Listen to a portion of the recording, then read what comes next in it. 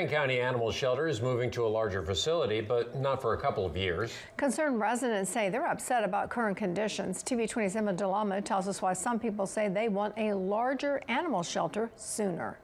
They are living animals, they're creatures, and they should be treated as such. Marion County residents are in favor of expanding the animal shelter, but aren't satisfied with the timeline. County commissioners approved to move out of the current animal shelter to a new 20-acre lot. More than $2 million is set aside for the project, which is expected to cost nearly $20 million.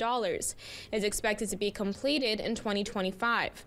The lot is north of the Ocala International Airport near State Road 40 and comes from donors at Golden Ocala Equestrian Land.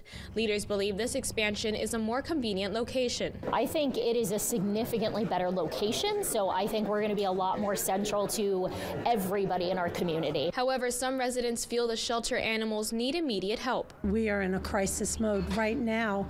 We need a shelter sooner than 2025, and I understand all the logistics and all the building that has to go on with engineers and everything, but we need a shelter in 2024, not 2025. One woman tells me she believes the new location will be an improvement. When you have an animal shelter at a dump, the public perception is that animals are trash. And so that's why this new center will be very, very good.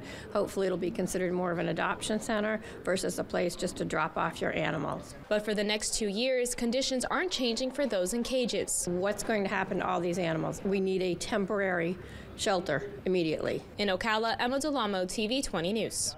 The additional funding for the project is contingent on voters renewing the penny sales tax on the November ballot.